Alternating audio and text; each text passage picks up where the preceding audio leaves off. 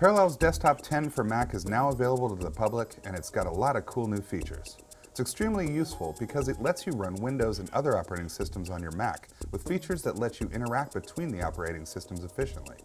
I'm Jason Parker for CNET, and today I'll be looking at Parallels Desktop 10 for Mac.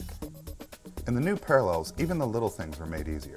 The launcher window lets you drag and drop ISO files or disk images like a Windows installer right into the interface to start installation. You also have a selection to choose modern IE test environments, Chrome OS, Ubuntu Linux, Android OS, and more. I'm going to use Windows 8.1 in this demo. In this latest version of Parallels Desktop, when you start an installation, you can configure Parallels to give you the optimal experience depending on what you want to use the OS for.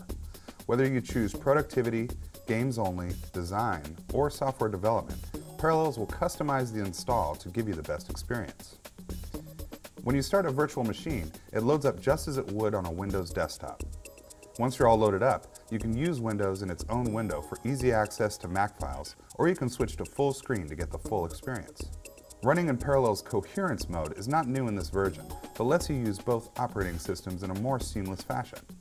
In Coherence mode, you'll notice my Mac desktop in the background, but that I'm running Gmail in Windows 8.1 in a window.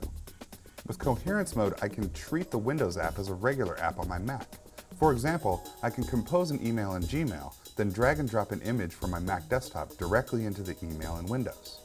The latest Parallels also lets you use Mac services from within Windows. You'll notice in a Documents window in Windows 8.1, you can see folders for Dropbox, iCloud, and PhotoStream, but they point to each of those services on my Mac. You'll also be able to use other Mac services. Here, I can right-click a file in the Windows environment, choose Share On, and you can see Mac selections in the context menu. From here, I can choose to send an email using my Mac email client, and it will automatically switch back to my Mac, open email, then attach the file. With Parallels, you also can interact in the other direction. For my Mac desktop, I can right-click on a file from the Finder. At the bottom of the contextual menu, I can choose Reveal in Windows to open it directly within the Windows environment. Parallels Desktop 10 for Mac is available now for $79.99 or as an upgrade for $49.99.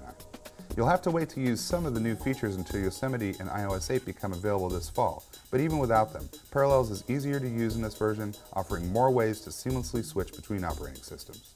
I'm Jason Parker for CNET, and this has been a first look at Parallels Desktop 10 for Mac. Thanks for watching.